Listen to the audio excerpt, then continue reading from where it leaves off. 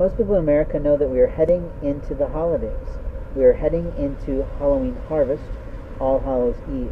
Now, it has been totally obliterated in terms of what it originally meant to be, but it's now become a lot more warped, and it's sort of a bad time of year in terms of the world because of all the chaos that happens around that time in the satanic world.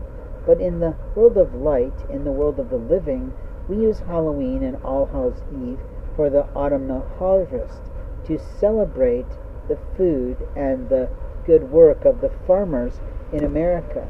And as a result, we celebrate those things, and we paint jack-o'-lanterns, and we do things to do that. But that leads us then into Thanksgiving.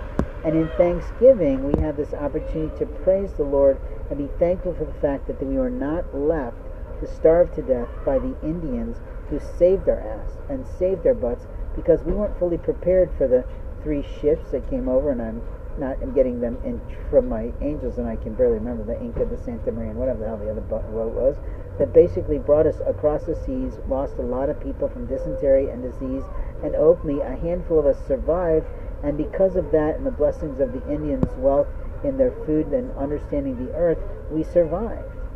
And openly we should really be grateful for those people.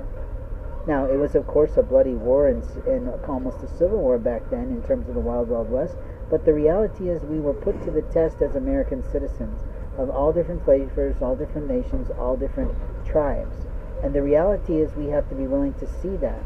If we're not willing to see that, it makes going to Christmas season and holiday season, winter season, a bit hard, because we get trapped in our homes with the snow, with the sleet, with the hail, and that's not marvelous for us.